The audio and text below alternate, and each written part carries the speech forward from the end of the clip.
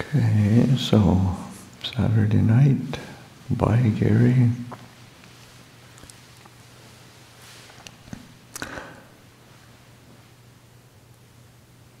Only just got back a couple days ago from visiting the monasteries in Europe.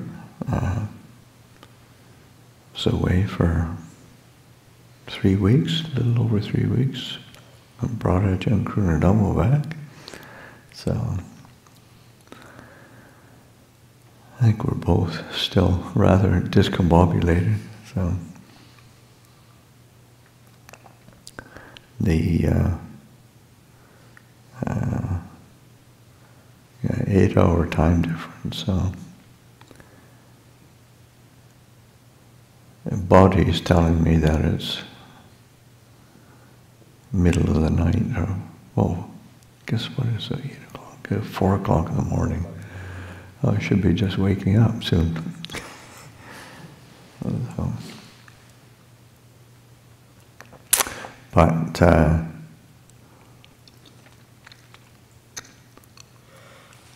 yes, going and of course visiting Ajahn Amaro, spending time with him, keeping that connection going.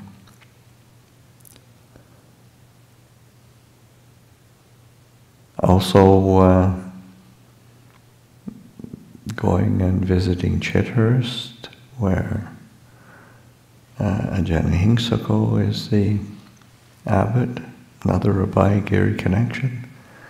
See, I did his training here. His Anagarika, novice.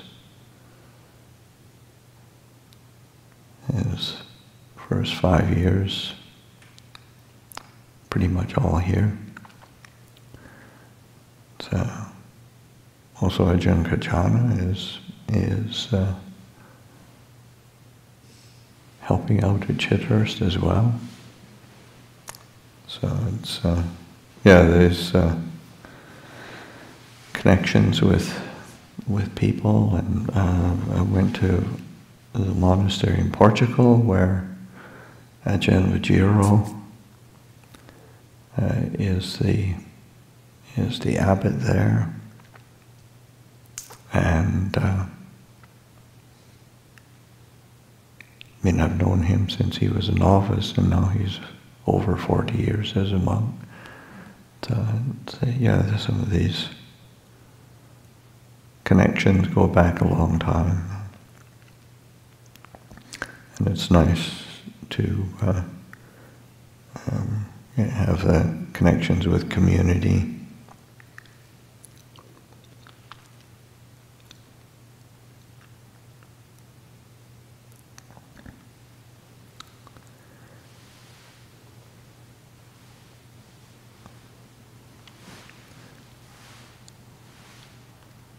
But it's also interesting to see the different expressions of how people are living the kind of monastic form. It's on a certain level. It's okay, Theravada Buddhism, Thai forest tradition, Ajahn Chah disciples. But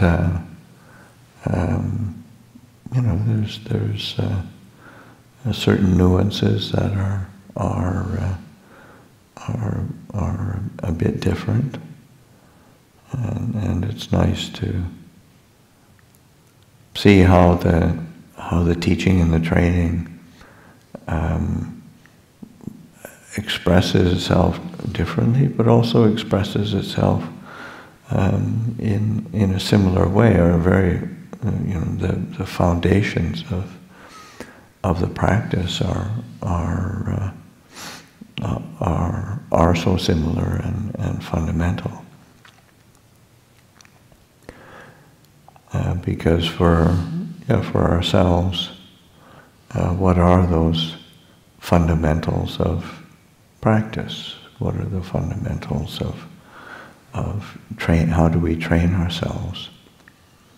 And, I think back to Ajahn Chah and how he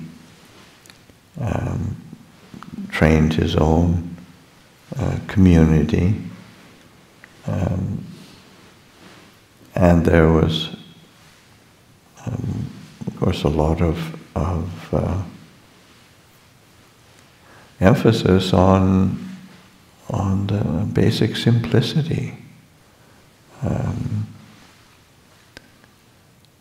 that, I don't know how many times I heard the phrase as a young monk and as a ongoing training in Thailand, Ajahn Chah's monasteries, saying, eat little, sleep little, practice a lot. I mean, those are the fundamentals, and it's the basics of sense restraint in order that one can have an alertness of mind that's able to see itself. Because fundamentally, we, even though we live in these bodies, live in these minds, we're kind of strangers to them, don't really recognize very clearly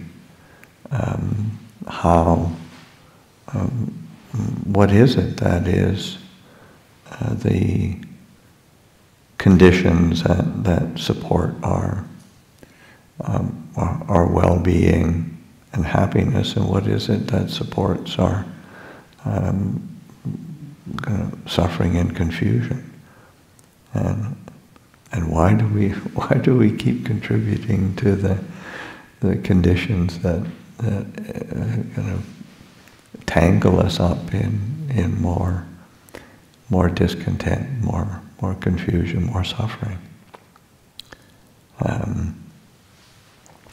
So that simplicity is so important, and of course that's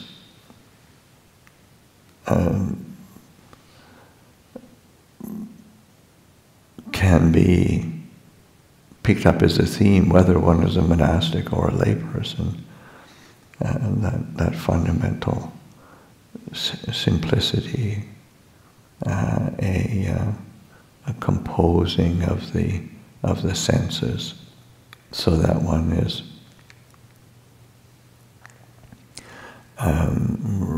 reflecting on how it works. Because on a certain level, I mean, people can, and there's been plenty of people come to Abhayagiri and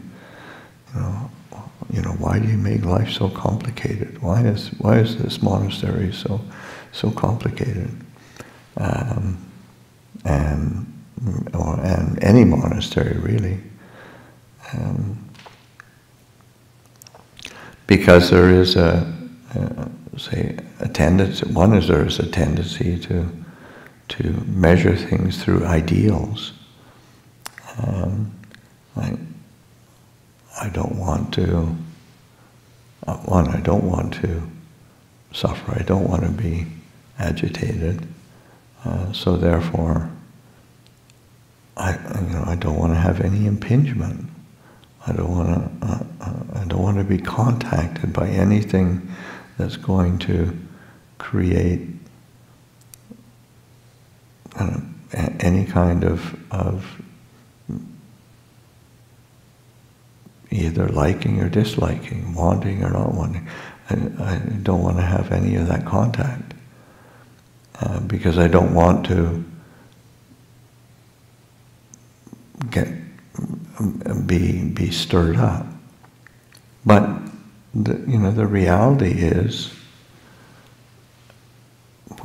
we're born in these bodies and minds, and we experience the world around us, and there are these senses, sight, sight, sound, smell, taste, touch, the thought and feeling process itself of the mind. These function, and whether we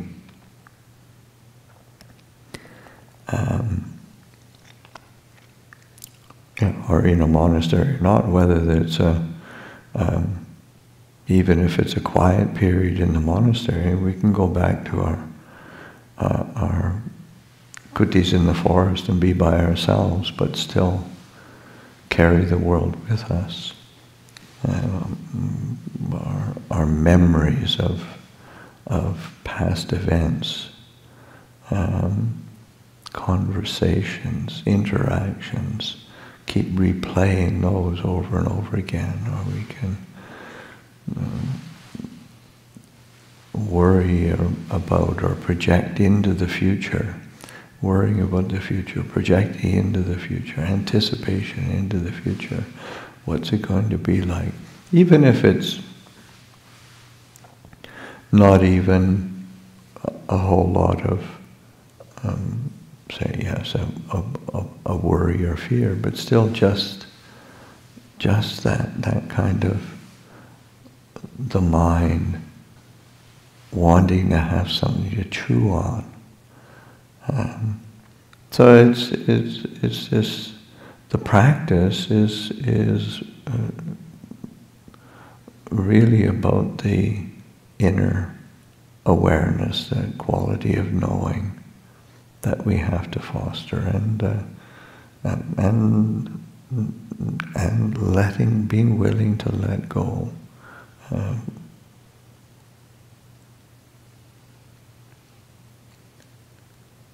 When I first came into the hall for the evening puja, I was feeling really dull and disoriented, and just during the sitting, just this is what it's like now.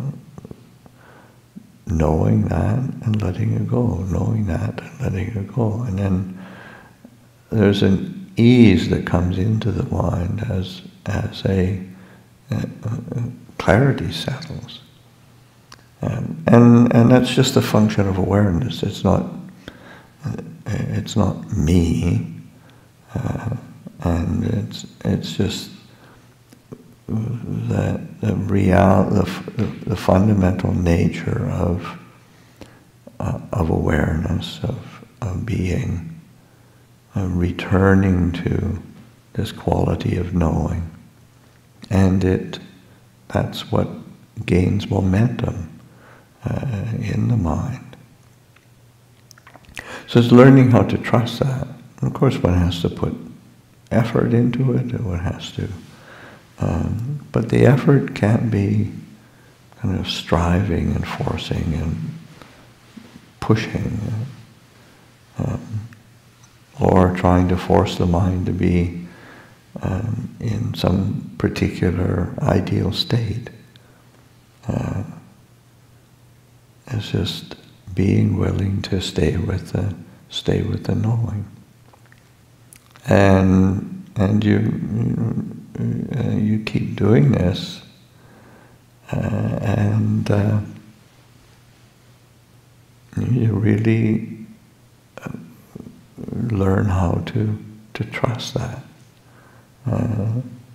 That's why, and that's really a fundamental faith. And of course, it's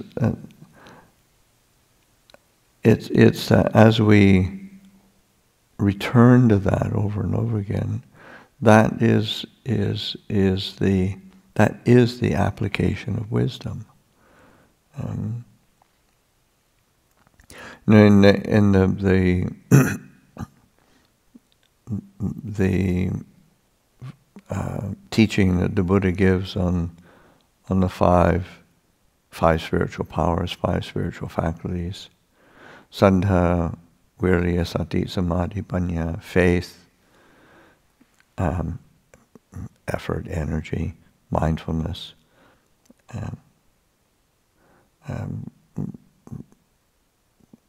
concentration or settling of the mind, samadhi, and wisdom. I think one of the qualities that tends to maybe mystify us or is that quality of faith,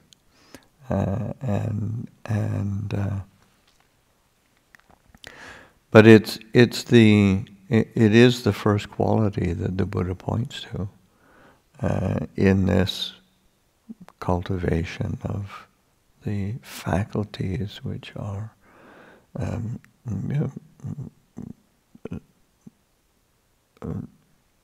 lead to growth on the path. And it's not the faith of belief or having a belief system or having it's that sense of trust in the path, trust in the Dhamma, trust in the nature of awareness and the nature of the Dhamma. So that there is that sense of it's not thought out, or it's not conceptualizing it as a view, as a ideal. It's just a fundamental trust, so that that's when the mind and the heart leans into the Dhamma. It leans toward the Dhamma, and that's where of course these faculties feed each other, they support each other, they kind of encourage each other. But I think that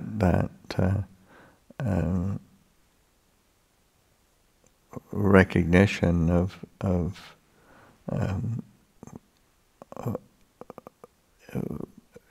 being willing to explore what does it mean to say faith in Buddhism, faith because usually when we say, when the Buddha defines what saddha, what faith is, it's sort of faith, basically just faith in Buddha, Dhamma, and Sangha, and it's much more, and the kind of faith that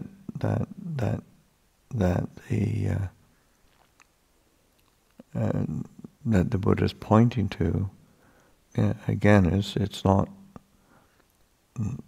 that doctrinal faith, but a faith in the fundamental quality that this Dhamma, this teaching, is about the ending of suffering and is about awakening, and so that trust, or that there is a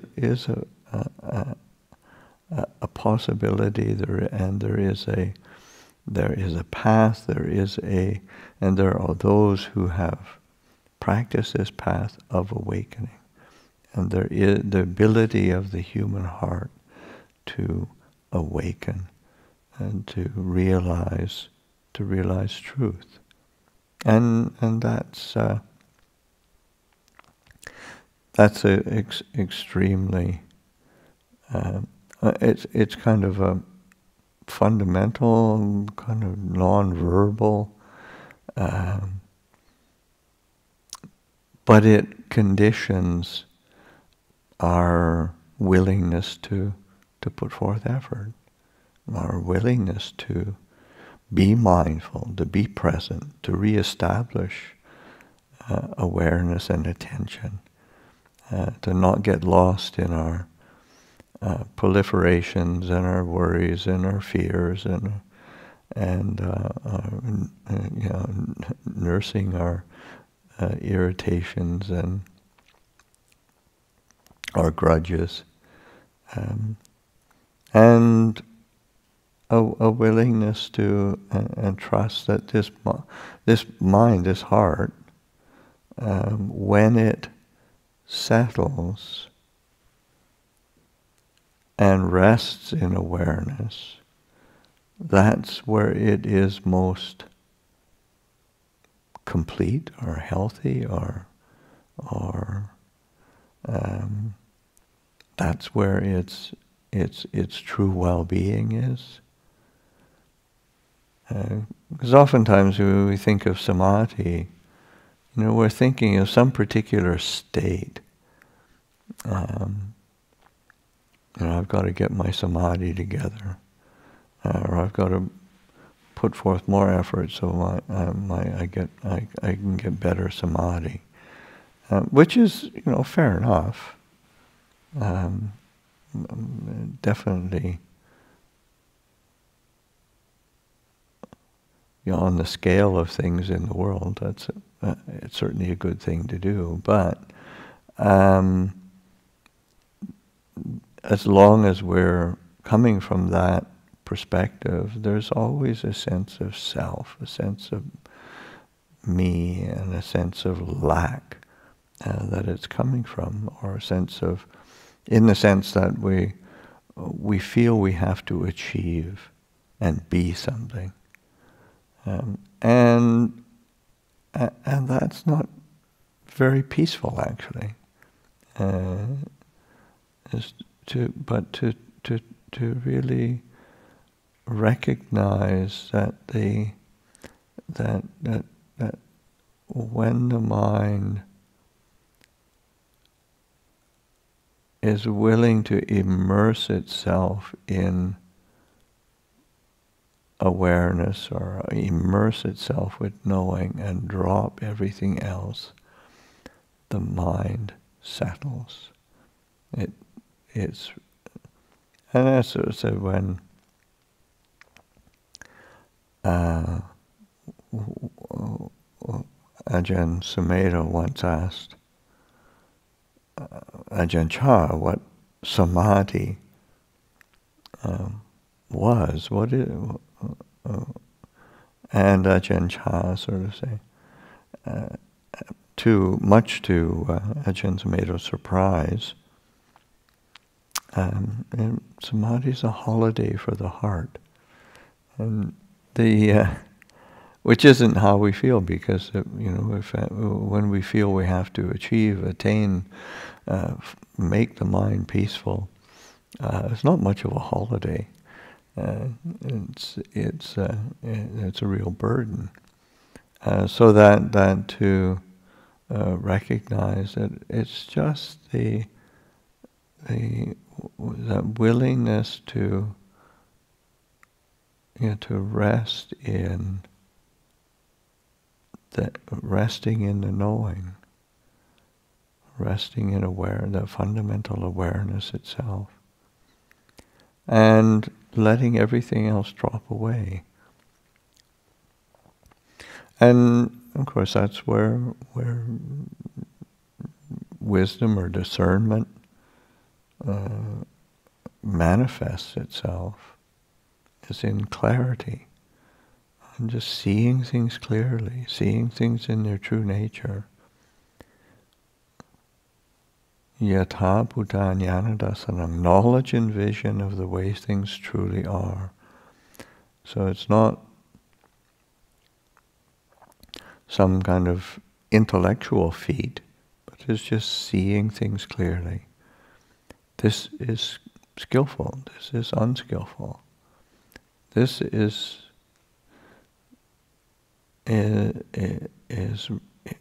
fundamentally wholesome. This is unwholesome. This is peaceful. This is sublime. These are being able to see that clearly.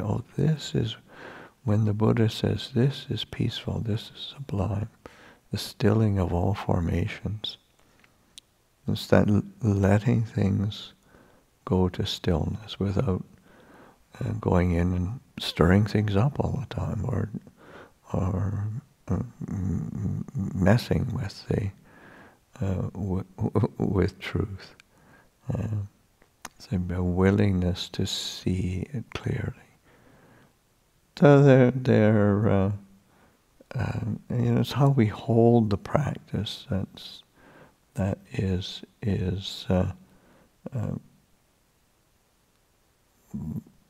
more what conditions what we experience, or what the fruits of the practice, as opposed to, say, how much time, say even how much effort we put in, because sometimes we can be incredibly diligent, but just stir ourselves up all the time. Or I remember early days of being a monk and meeting somebody who'd been practicing for quite a few years, and they kept a record, a detailed record of how many hours, how many minutes of each day they practiced. They were always forcing themselves to practice more.